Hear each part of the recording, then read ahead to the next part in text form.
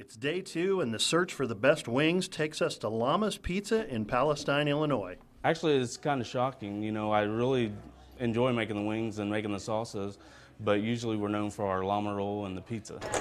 That's Mario Bantikin, the owner of Llama's. It was a pleasant surprise when I called him to tell him he was nominated, but it's no shock to his loyal customers. Because they're amazing. What makes them so amazing? They're just awesome. I like the honey barbecue sauce. Yeah. So I like the honey barbecue, and he makes his own, and it's really good.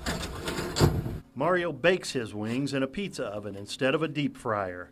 But besides baking, he thinks 2 other things set his wings apart.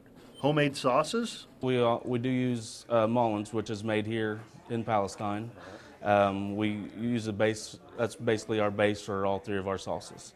And we do, like I said, the tangy, hot, and barbecue. And when it comes to wings, well, Mario thinks bigger is definitely better.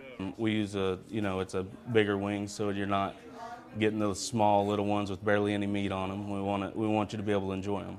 I don't think your day's complete until you get sauce on your elbows. Fast forward 10 minutes, you're done.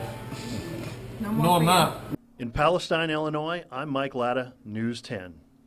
Wow, those wings looked really, really good. Yeah, and just in case you were wondering what a llama roll is, it's Mario's version of a calzone. Aha. All right.